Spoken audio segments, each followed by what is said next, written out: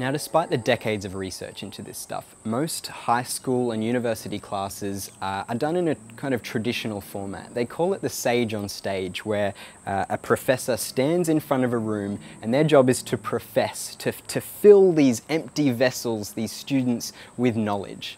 But what's actually happening in a lot of these classrooms is students spend their time taking notes, and they're feverishly trying to record what the professor is saying, kind of like a court stenographer, right? And so that doesn't give much of an opportunity for students to really engage with the material, to process it deeply. Instead, they're just note takers. That's their main role, I think, as students. And I have a lot of experience with my students in each of my classes that I teach, and I talk to them, each of them, about how they record their lectures, how they take notes, how they study for these sorts of things. And the vast majority of people, when they sit in a class or they sit in a university lecture, it's, as you said, they write down absolutely everything that you say, and that's their method of studying, and it's very common. In fact, I suspect that a lot of the students in this course are probably writing down every word that we're saying right now, and that's not the most effective way of learning. We know this, but it's extremely common. So is highlighting the information when they're reading a textbook. And obviously, the title of this segment is Learn by Doing. And what we're really trying to emphasize here is the importance of active learning.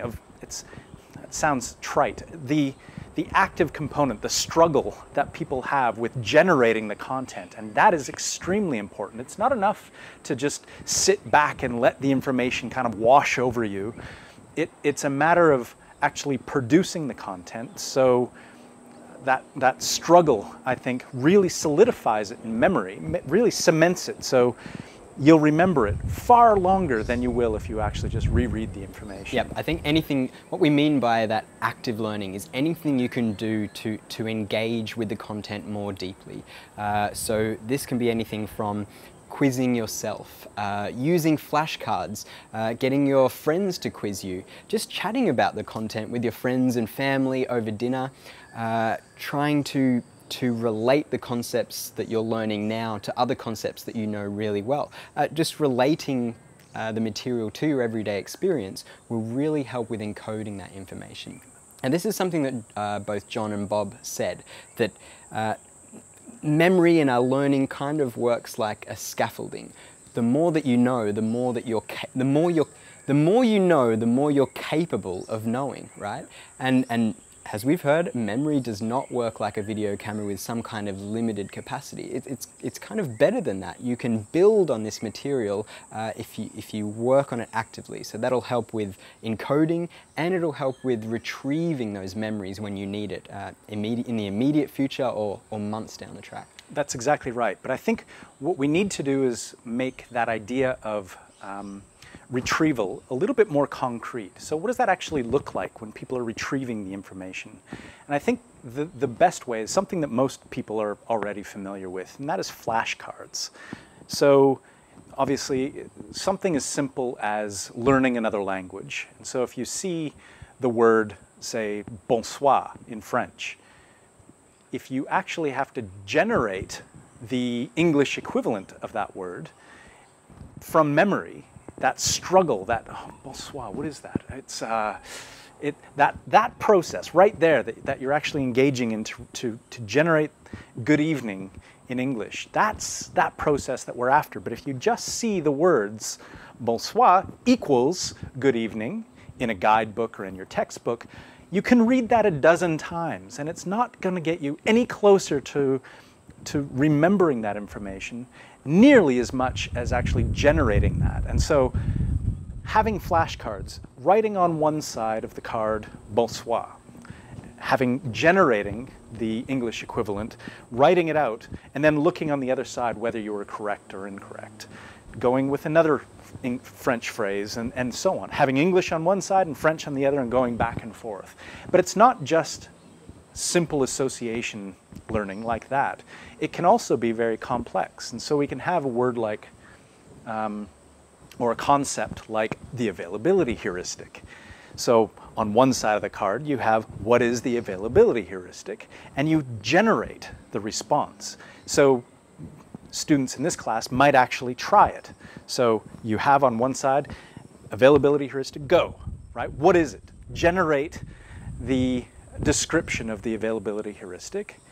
And then once they've tried and they see where they're not quite clear as to exactly what their understanding of that is, then they can flip it over and then they can see exactly what that definition is. And you can do that for the same, for the confirmation bias. You can do it for representativeness heuristic. For each of the topics and the content in this course, put it into a flashcard. Use retrieval learning and see whether you can actually explain it or not, whether you can actually talk to your mother or your sister or something and explain that concept to them.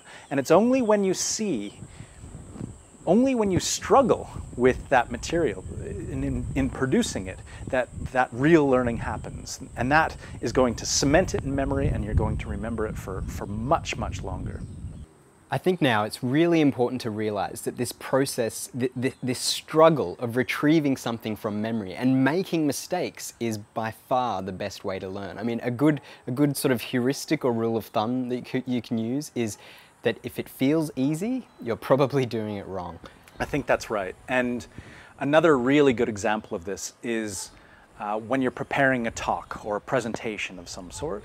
Now, the first sort of knee-jerk response when you're preparing a talk is to memorize it, to write out the entire thing and read it, and then reread it. In preparing for this big event, that's what most people do. How else am I going to get through it? That's right. But in fact, that's probably the worst thing that you can do. The best advice that I can give when preparing to give these sorts of things is to give it, right? Just present it. Present it to your dog or your cat or your friend or your mother or something. Anyone who's willing to listen, just have a go. Don't worry about getting the lines right or getting... It's going to be bad. The first 1, 2, 3 times that you do is going to be horrible. You'll forget what it was that you were talking about. It's going to be terrible. But that's the process. If you're actually trying to generate the thing, if you're trying to struggle to remember the themes of your presentation, what it is that you're going to be talking about, that process, that struggle is going to cement it in memory, but it's going to make it a lot more flexible. When you're actually giving the talk, you won't be stuck to your lines. You're not going to, if you lose your place, you won't be, out on a limb. You're going to be completely able to adapt and go on to something else, and it's going to seem a lot more natural, a lot more pleasing to the audience to watch that sort of presentation than one where people just memorize the entire thing. So I think you're right. This idea of struggling is something that's not comfortable. It's probably the worst thing that we can possibly imagine.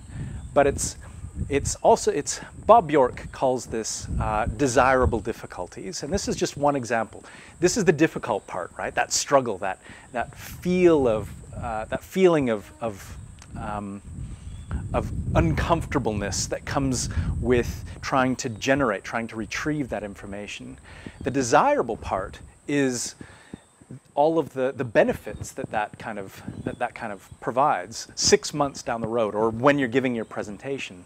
These desirable part is really the reason that we're doing this entire episode, is for people to kind of reap the benefits of that.